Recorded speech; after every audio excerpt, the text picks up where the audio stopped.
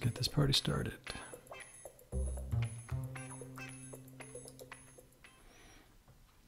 Hey, this is the Excellence Podcast. I'm Miles, doing it live this time. We'll see how this goes. So, what is this? I had a conversation last night, I think, yesterday, about, it was a conversation about fear and anger.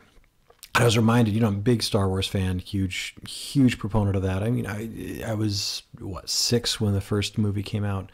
It's been part of my life the entire time. So, of course, a lot of the language of the Force and Star Wars, dark side, light side, all the rest of that, it instills and it's part of everything that I do. That being said, there's that line from Yoda that he talks about where fear leads to anger, and anger leads to hate, and hate leads to suffering. And that kind of thing, it led me to think about, this is a really, really binary way of looking at these emotions. These emotions, I have a philosophy to all this, and that is that we as human beings, we have 3 elements to us that really make us really capable and really do manifest the magnificence that is what we are as humans. The first one is science, or actually take a different approach, reason. The ability to observe, to make observations, to come up with new ideas of what those observations mean, and to dial those in to test these observations and to see if we can build something else up onto things. And this leads to, I guess, this gives us this way of looking at things. Can we rationally interpret with logic, reason, and observation and testing? Can we interpret the world that we're in? And it's this amazing capability of our mind to do it. The second one is industry. We're motivated to do things. We're motivated to build. We're motivated to make things, to bring more into the world, whether that's a family or whether that's a business or whether that's art or some other creation, or in my case, a message. There's an almost a compelling aspect of humanity when empowered and when engaged, to want to bring that part to the fore, to really want to bring that forward. And that's this notion of industry, this notion of creativity, this notion of building, of manifesting. And that's different than our reason. That's different than our intellectual capabilities of being able to work through them, but they work together in a combination that works well. And the third one is our passion. And that's that residual piece of our primal selves, the emotional makeup of who we are and how we feel, and the various pros and cons, the various ebbs and flows of that emotional existence. It's almost as though it is I like to look at it as a sixth sense, not sixth sense as in ESP stuff, no, but a sixth sense in that idea that we're able to perceive things through this other medium. There's our eyes that can take in light. There's our ears that can interpret sound. There's our tongue that can interpret taste, and there's touch that we can interpret pressure and temperature. There's nose, which we can interpret sense. And in this one, in addition, there's this thing that's almost like an extra organ. It's our intuition. It cultivates with time, and we develop it over time. And it's the emotional impression that the world gives us. It's so refined and automatic in our world that we could even make efforts to perceive the world purely in emotional context. And we can see how the things interconnect through that. And we become very, very committed, or very invested, or very engaged, or very affected by these things, both through our own personal projection and through the projections of others as they bring their emotion to us, because we as human beings are essentially an emotional being. All three of these factors, and I'll just for perspective of the conversation, I'm going to restrict it to passion, science, and industry. Any of these three taken to extreme is very destructive. It becomes oppressive. It becomes overwhelming. Science without heart. Science fiction's full of bad guys that do that remove the human compassion factor from scientific innovation. Industry without reason and without compassion comes in at, when we see the Wolf of Wall Street type of thing, when we're talking about the various they're productive folks, they're good things. It's the people that are worried about the risks of the Ayn Rands of the world, Ayn Rand, or however you pronounce it. The reality of these things is that any one of them taken in to any extreme, it unravels. They each need each other. We apply the wisdom of reason, and that we leverage the momentum and the strength of our industrial notion, that desire to build something. And then we complement it, and we bring it life, we bring it meaning through our passion or compassion, or through our emotional being. And it's all three of these being brought together that really elevate us to a level where we can truly bring something remarkable to the world. Now, one of the things that I'm looking at is the conversation that I had was fear and anger. So this old Yoda idea, that view of A leads to B, B leads to C, that is certainly one manifestation, sure. That could be the way that comes out. But really, that isn't how that works. Not really well. Because fear is a very complicated thing. Fear leads us with a possibility of being engaged at a level where, fear serves a very, very valuable purpose. It kept us alive for 40,000 years. It's a valuable emotion. It tells us that things are not good, that there is danger, that there are very real risks involved, and we need to be able to engage there. We need to understand that. We need to participate in life in a way to keep ourselves safe. And so I like looking at fear as it's not a problem to feel fear. Being fearful is a thing. It's real. Where fear is fear. It's how we interact with it and what we leverage it with, how we engage it, that makes the difference. For example, I'm a big fan of Maslow's hierarchy of needs. If you listen to me talk at all, it's one of my go-tos. The triune brain and Maslow's hierarchy of needs are really valuable models for explaining or evaluating these things. And in Maslow's hierarchy of needs, it's a pyramid shape, and it at the bottom level, the big base level of the pyramid, it has survival. What do we need to survive? Food, shelter, water, these kinds of things. These are necessary for survival, and while we don't have them, we must resolve that problem. It's a primal level engagement, and so because we have the primal aspect of ourselves, in most occasions when we don't have the survival level taken care of, it dominates all of our thought. There was a study I saw once on some people that were going on just these extreme diets to try to get down to a size 0. It was a couple of reporters were trying to do this. And one of the aftermath moments was when one of the reporters was getting information from her coworkers and saying, what was it like? She said, well, all you ever talked about was food. It was the only subject on your mind. It was the only thing that mattered.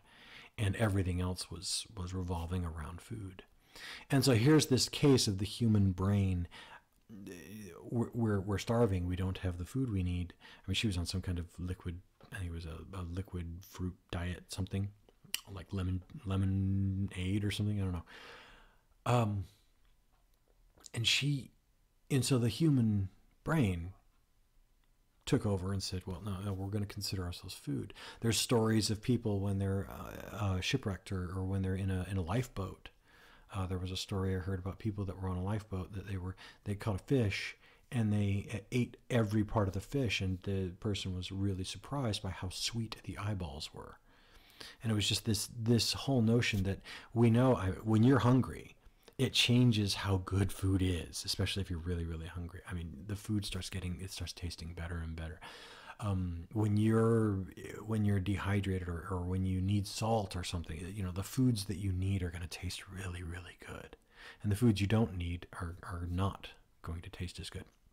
So we know that at the survival level, it rewires the brain and it rewires the chemical paradigms in there.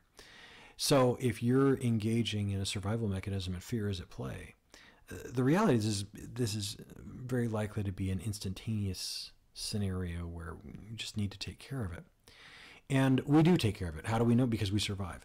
But the challenge that we run into is when we think we're in this mode of we must survive, when the reality isn't, because the brain interprets that and will set the same mechanisms in motion.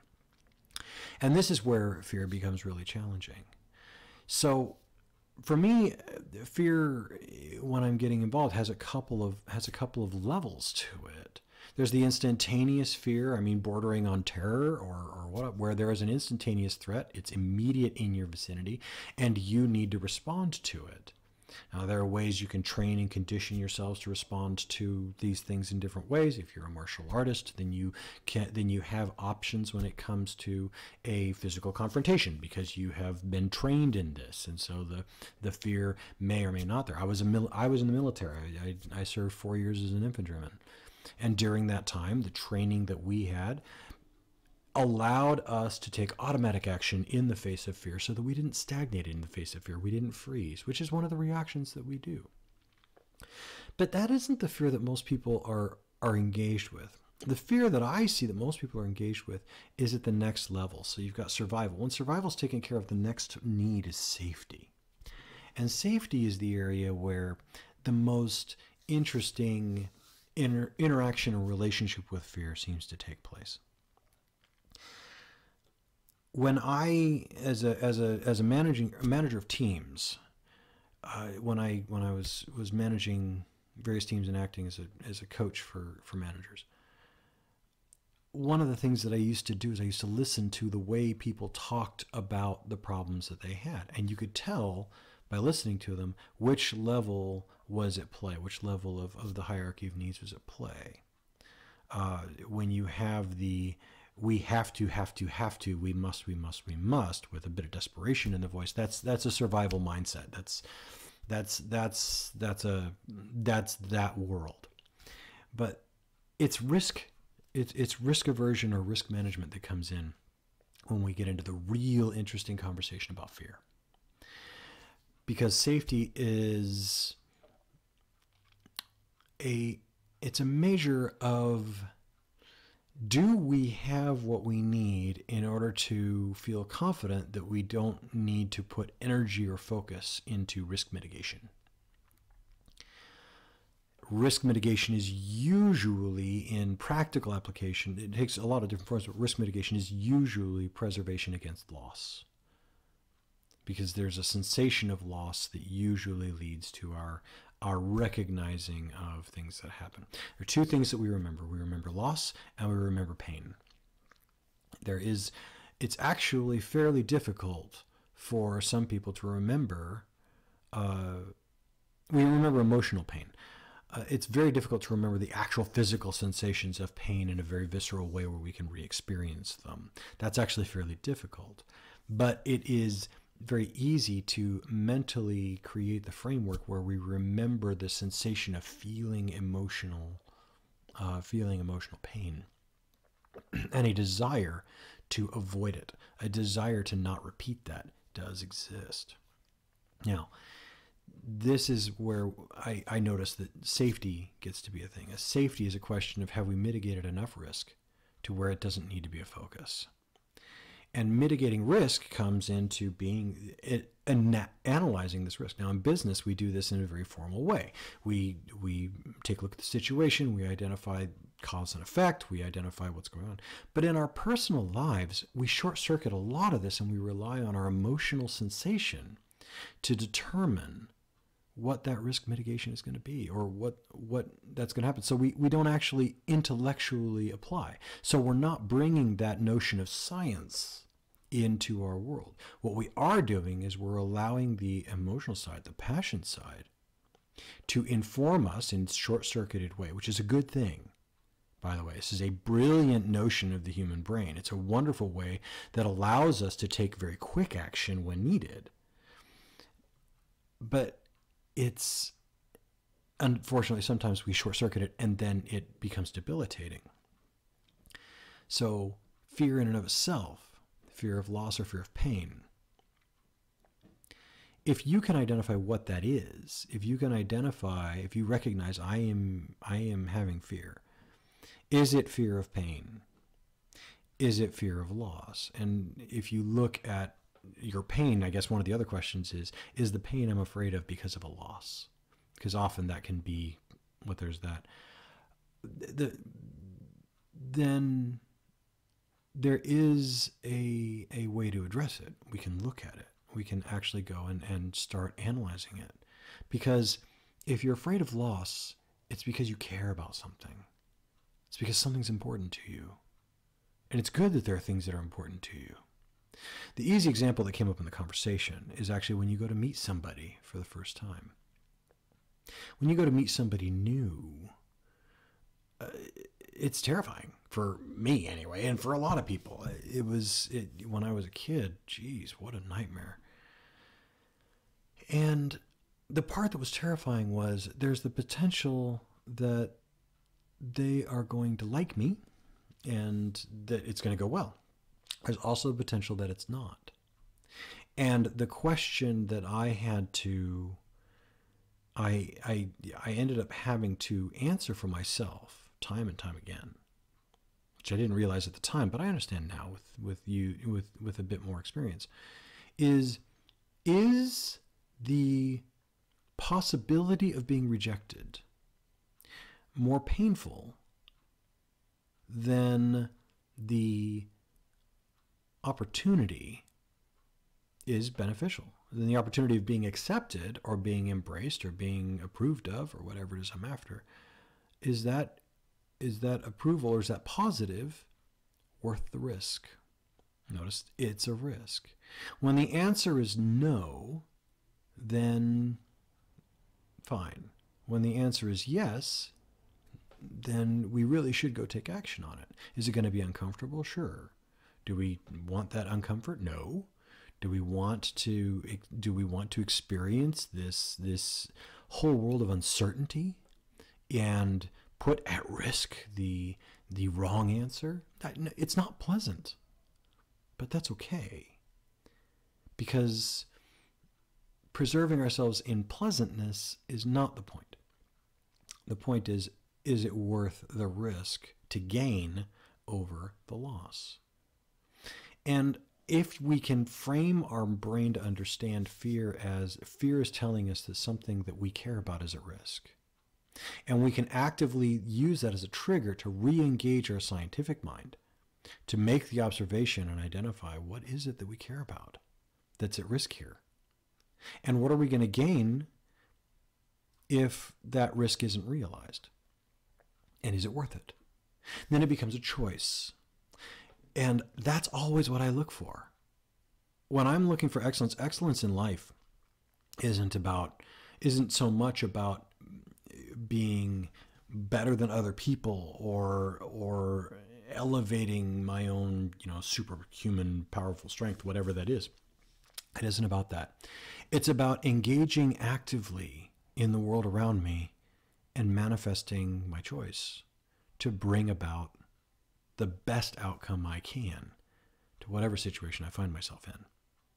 And that's beneficial for myself, beneficial for others. It's got multi-dimensions to it. And in every time, if I'm going to put myself or something about me or some aspect of myself at risk, fear is going to raise its head.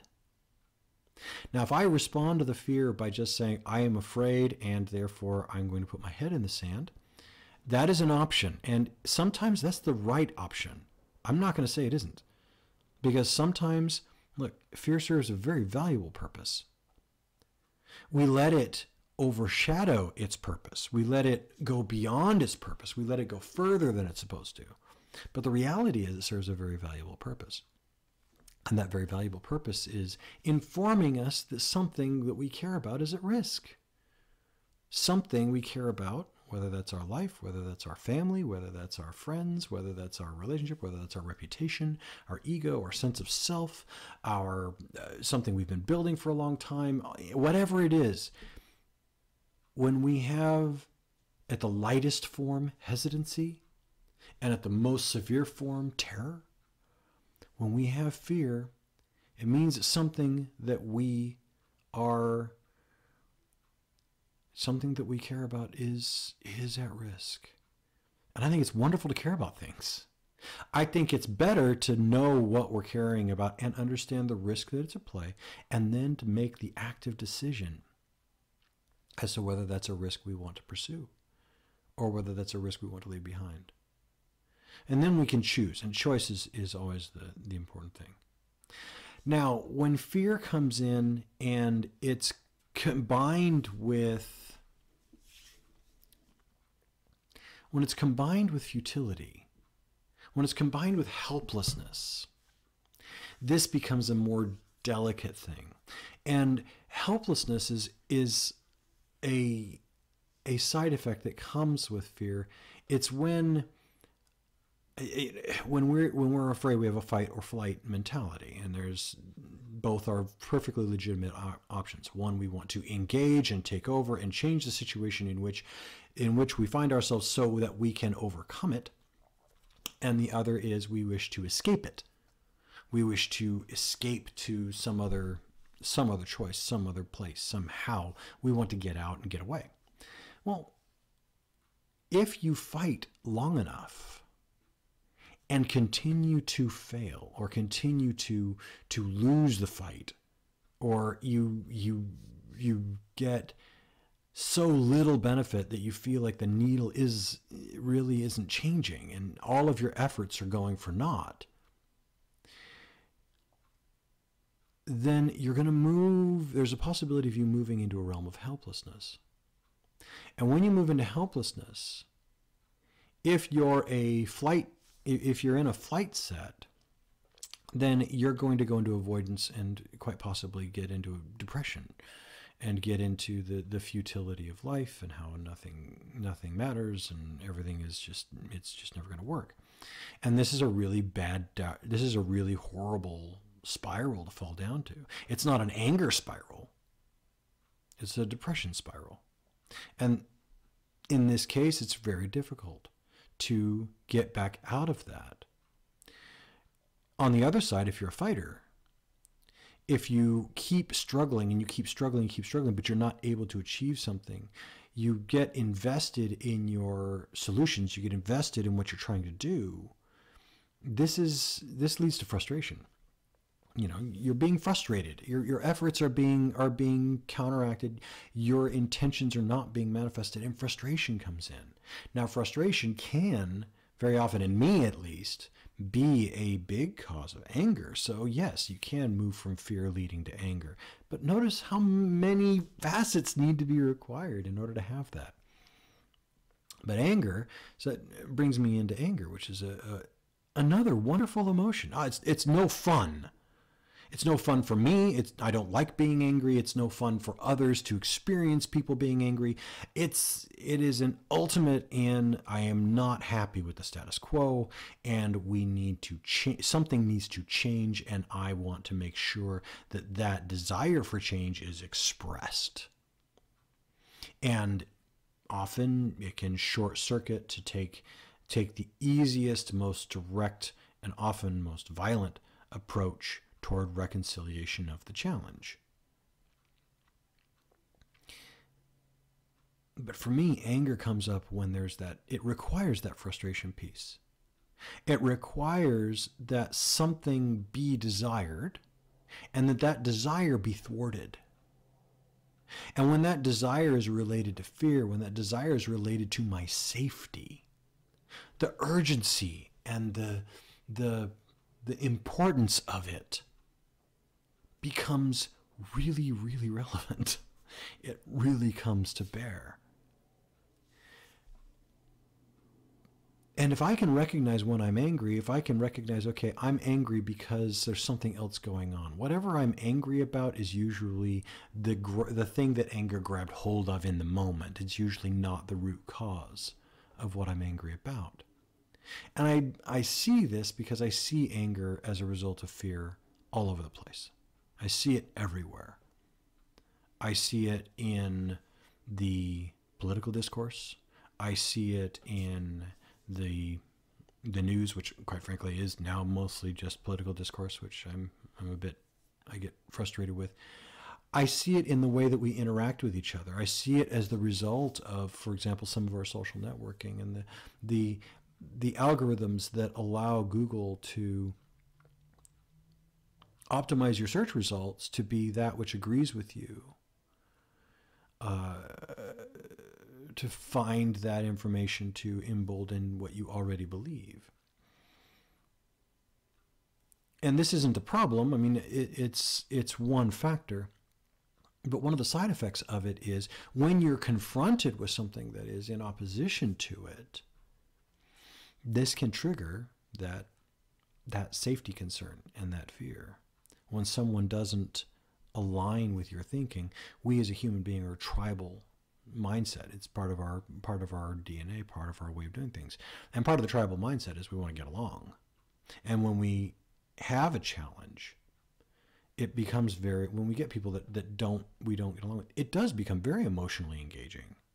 And it requires a certain level of discipline or a certain level of insanity to remove the emotional connection that people have to their own thoughts, their own ideas, and to the idea of challenging them, to the idea of expanding them. And so it doesn't surprise me that fear comes in when ideas are challenged, when opinions are challenged, when these opinions and ideas are the framework of the experience of our lives.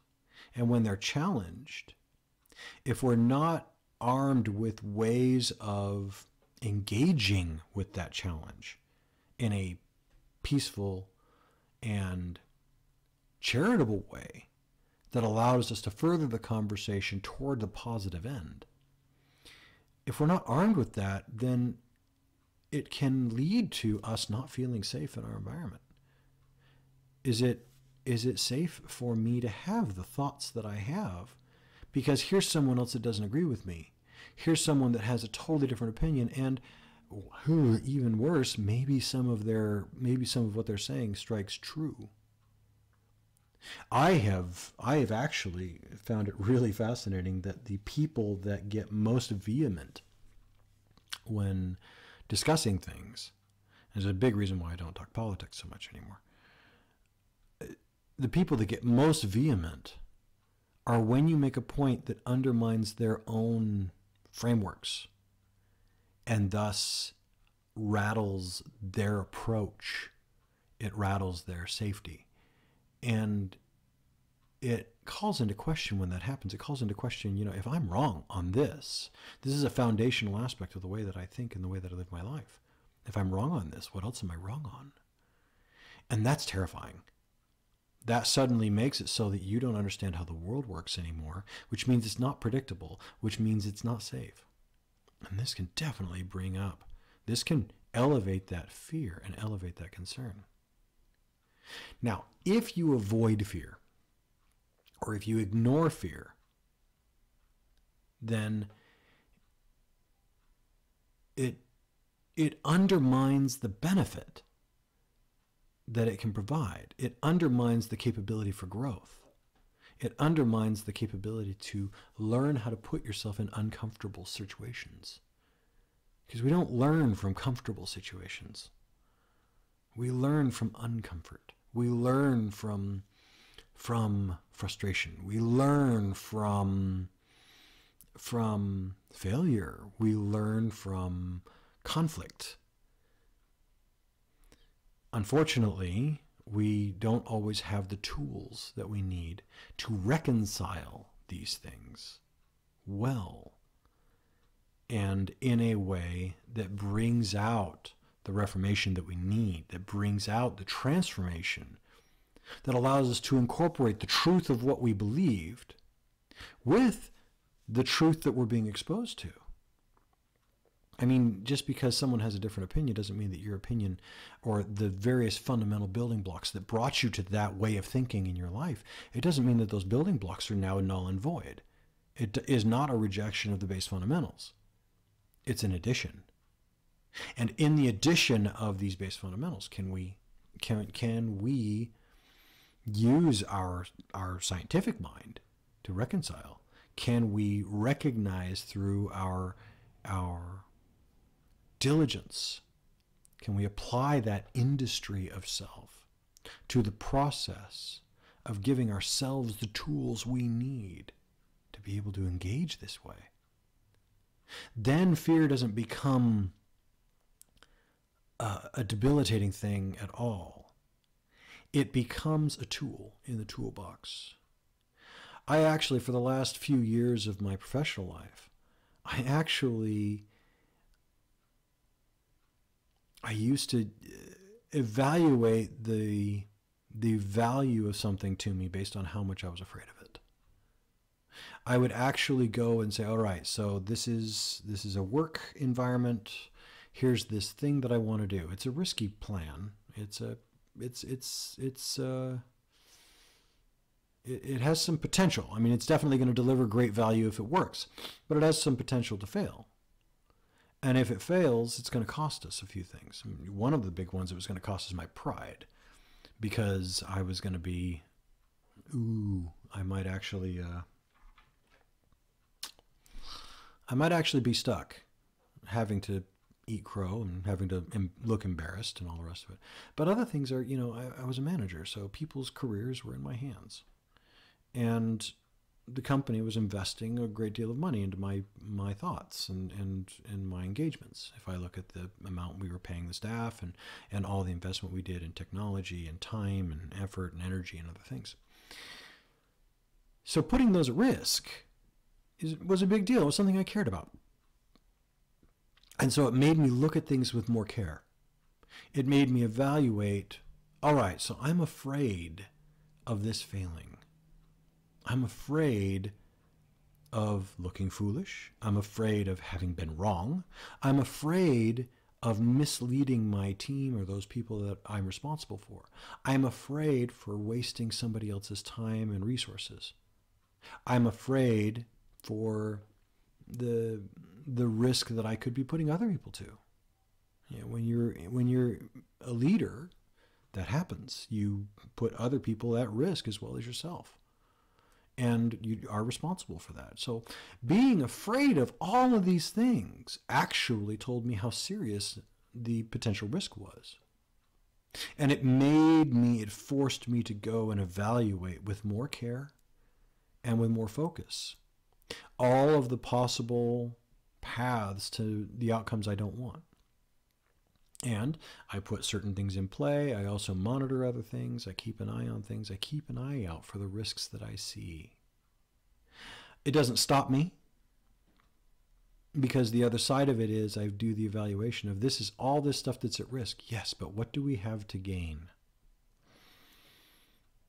And if we try and we fail, is that worse than not trying at all? Because if you try, you can succeed. It was my old dating advice. If you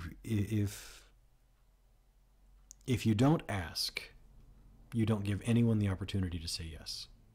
It's advice for dating. It's advice for getting a promotion. It's advice for getting a pay raise. It's advice for anything that you want to do that you're afraid of. If you don't engage, then the opportunity for the positive outcome is zero. If you do engage, there is possibility of risk. And that's great. That's amazing. That's fine. And fear can be a great measure for figuring out exactly how much risk there is. Now, the fear to helplessness thing that I talked about earlier, that's real. I'm not going to argue that. The fear to helplessness is actually the thing that, as a humanitarian, is the greatest gift we can do if we can end that. And that's what I'm trying to do here. Helplessness is often a learned thing.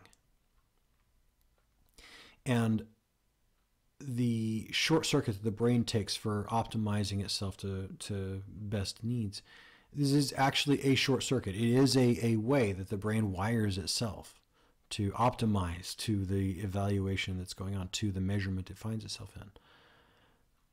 The optimization that takes place is once we have recognized that success isn't guaranteed or even going to happen without significant effort, the brain does its own calculation and it determines, all right, we need to stop beating our head against the wall.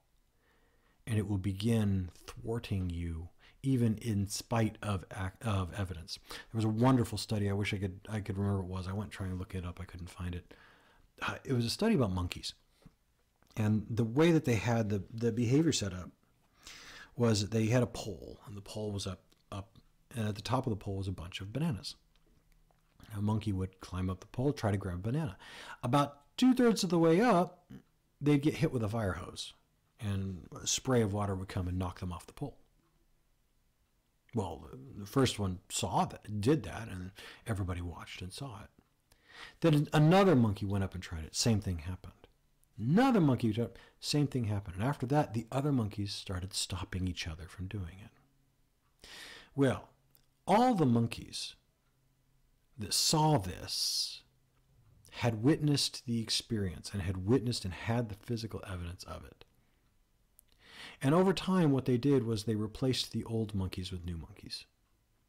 And eventually, you had a pen full of monkeys that none of them anymore had seen the actual event. None of them had seen the water jet happen. In fact, the water jet wasn't even turned on. It was done. But the bunch of bananas were there, but the monkeys still had learned the behavior of stopping each other from going up that pole. And so here you have a whole pen full of monkeys, none of which have actually seen the event of somebody getting hit with a water blast when they go up that pole to go get those bananas. But they had all learned to preserve each other and to prevent each other from doing it.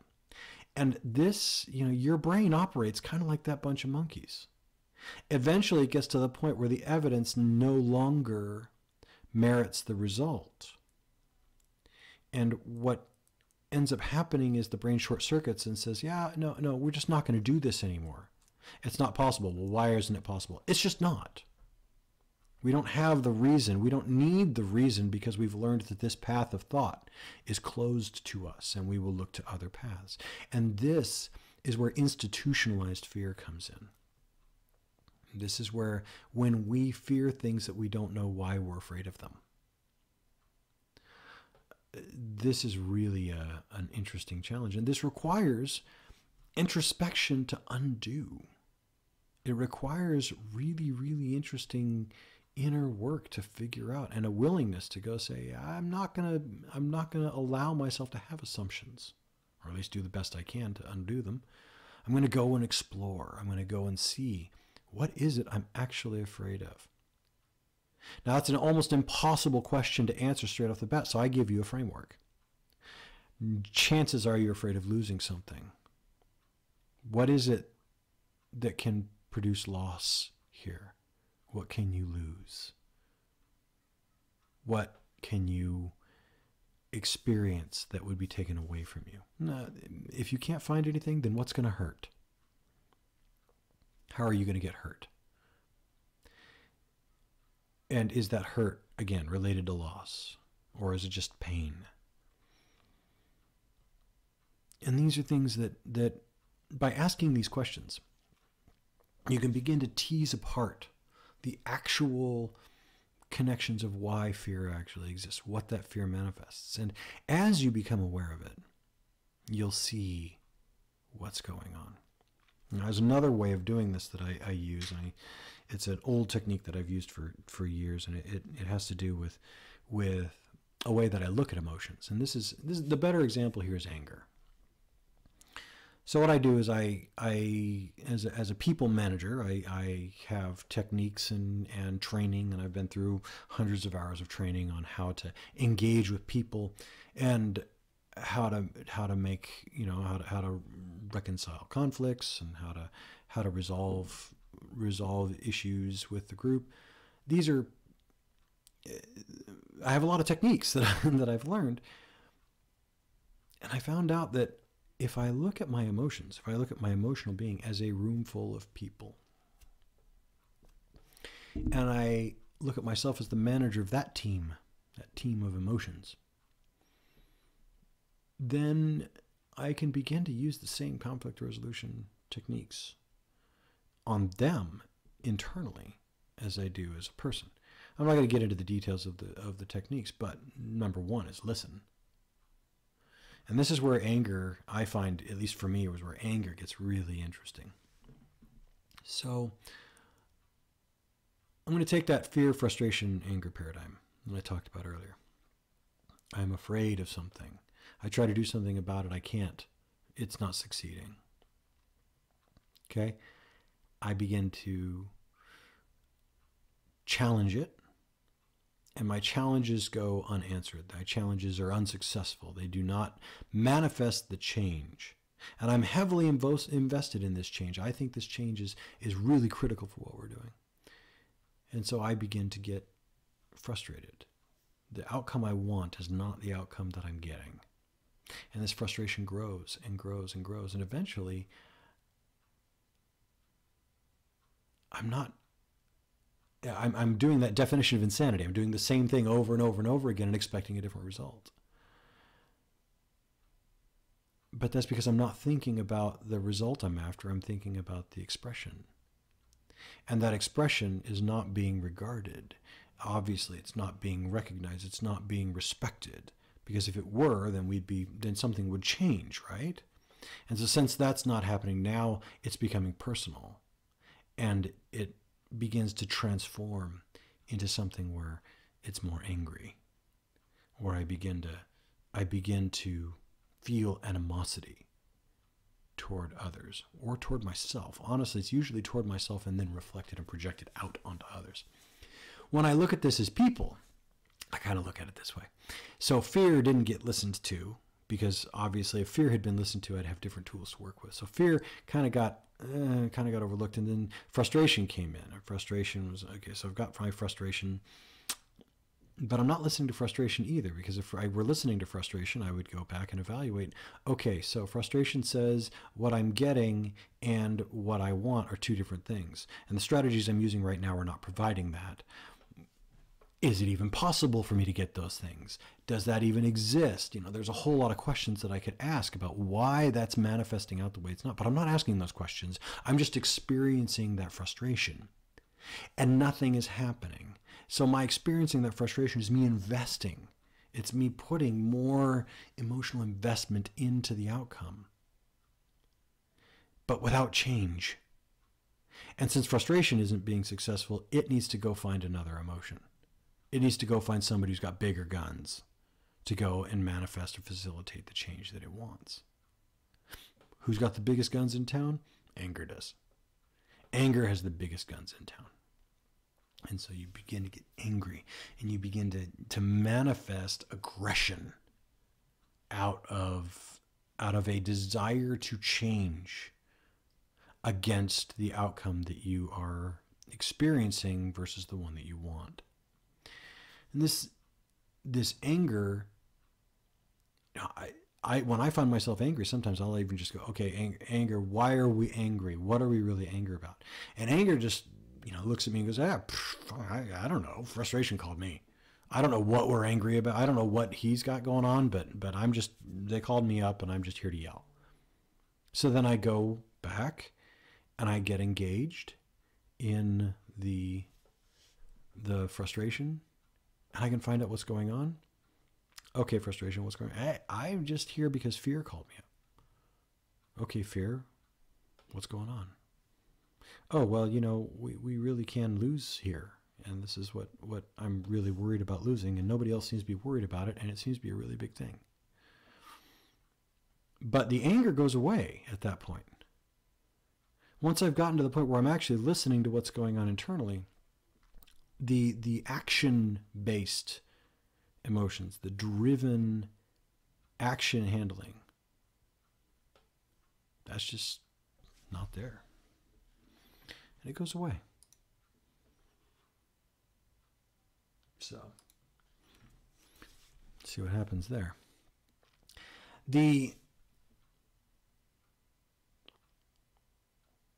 So the thing that I'm really hoping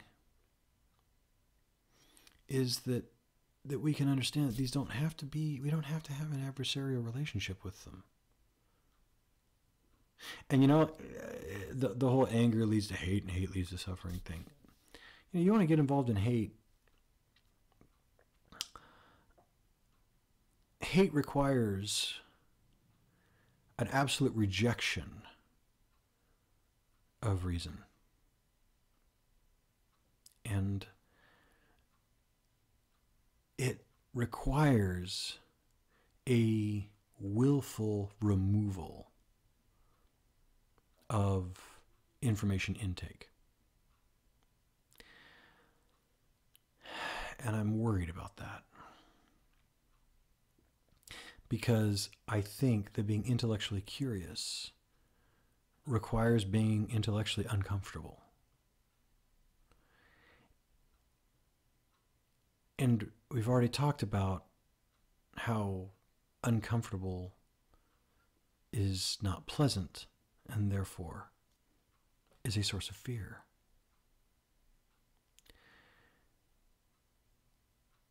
So I would like us to find a way to not fear being intellectually challenged or emotionally challenged. It used to be that this is what education was supposed to teach us. It was supposed to teach us how to engage in the realm of ideas in a way where we could have the tools that we need to challenge and to play, to interact, to mingle with these.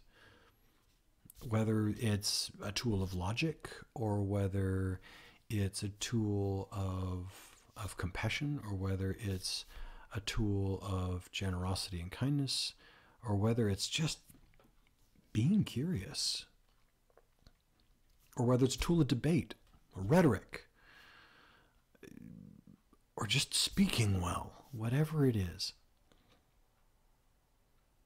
We used to be curious. I think we still are. But we also used to be well armed with opportunities and experiences that allow us to have our ideas challenged.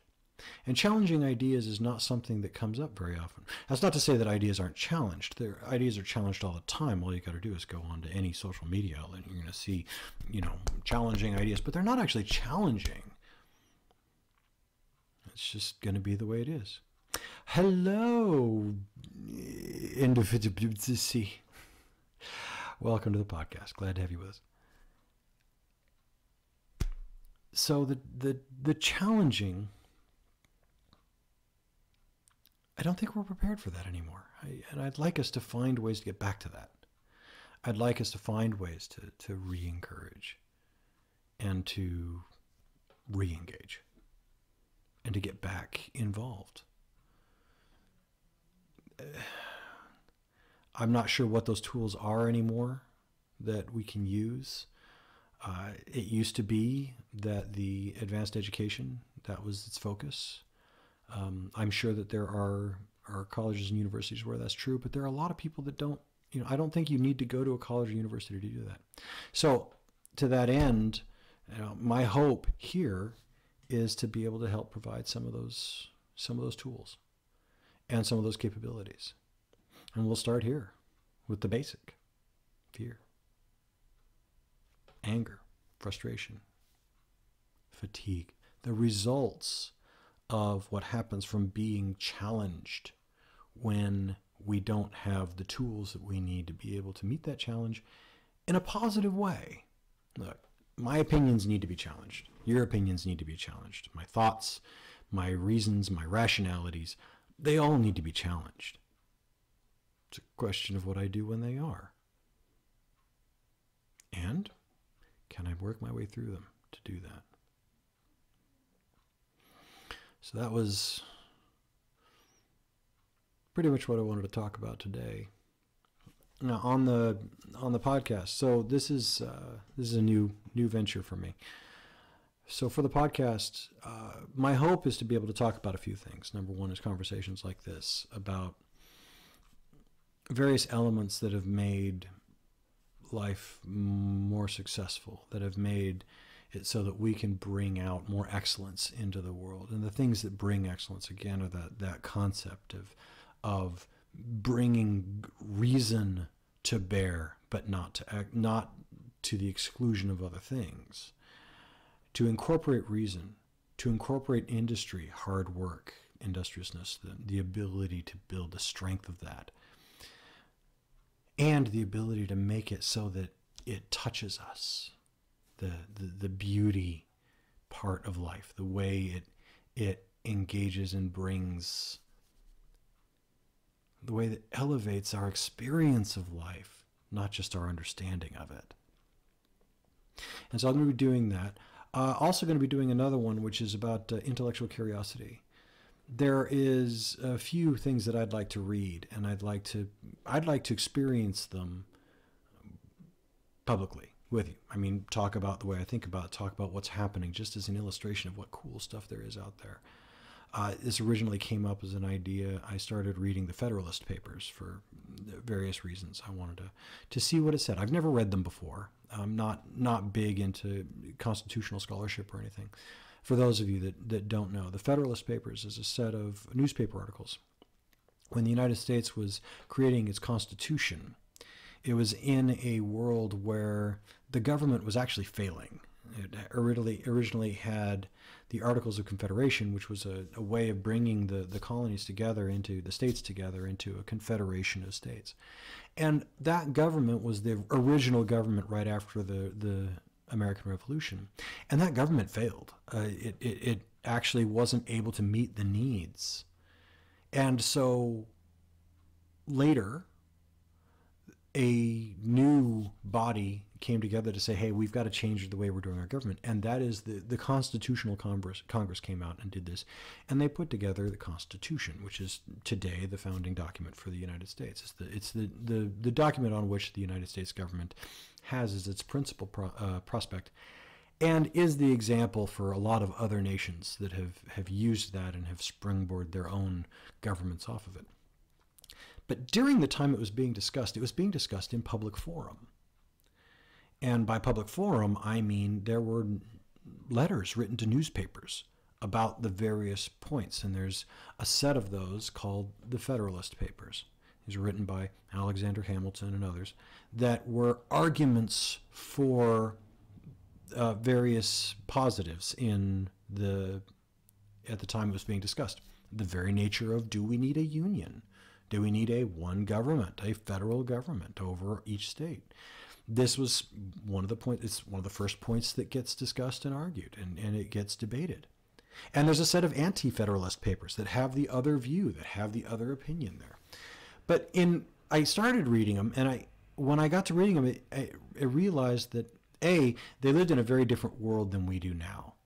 And the funny part is the world we live in now is a result of the intellectual debate and arguments that they had at that time, which I like to think were a reflection of a larger global approach at the time. But the arguments are fascinating, and they're interesting, and they make for interesting intellectual fodder, interesting things to consider, interesting things to think about, an interesting reflection of a time that isn't today, by people who reasoned and by people who engaged in intellectual challenge with the tools that I'm talking about, with the tools that you need, with the tools that I'm not sure we have anymore. And so I want to do that. I want to go and evaluate that. So that's on the table. We'll see about that. I also have a secondary thing. I was a software development manager for years. And in that, there's a practice called agile development. And that's an interesting solution to a very dynamic world. It's a business solution. It's a business process solution that focuses on delivering value in small increments in order to be able to be reflexive to change. And I want to explore that as an idea outside of the context of technology, outside of the context of building that. Because I think that there's some real possibility if we can get more abstraction in there. I think there's some real possibility of making that work. So, that's a couple things I've got going on. We'll see how it goes. I'm looking forward to talking to you later. But right now, I'm going to wrap this up. I'm going to go. Thanks for being with me on the first one. So, we'll see what happens and take it from there.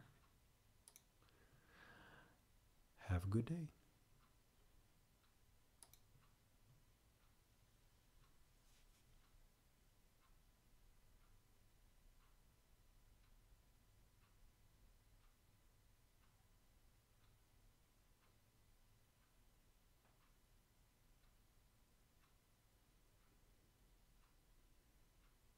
Thanks, guys.